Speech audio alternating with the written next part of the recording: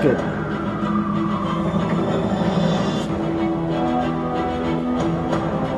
We sort of try and think our way into the process of what would it be like if suddenly, explosively, you turned into somebody else.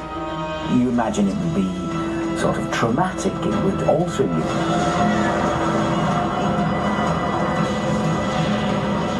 All those things are, I think, tricky. But, you know, we use, I suppose, things that feel right and seem right to try and sell what is a fantastically clever way of substituting your lead actor.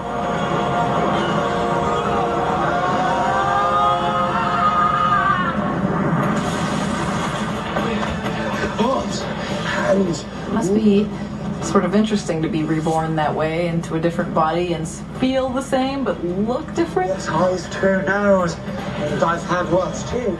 He was checking my shoes like, okay, he's got all of his body parts. Okay, good, good. Then still not ginger.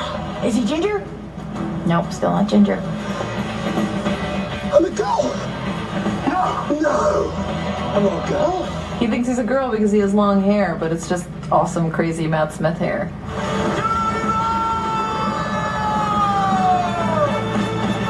Watching Doctor Who regenerate from cells, you say to yourself, ha, impossible. But actually, we do it in the laboratory already. We're starting to understand that there are certain types of cells in the body, called stem cells, which can grow and evolve into different kinds of cells. Today, you're in a car accident, you get a new door, you get a new fender, you just call the body shop.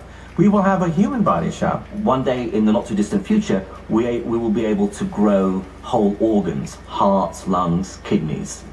So you can extrapolate that thought and say, well, one day we might be able to grow artificially a whole human.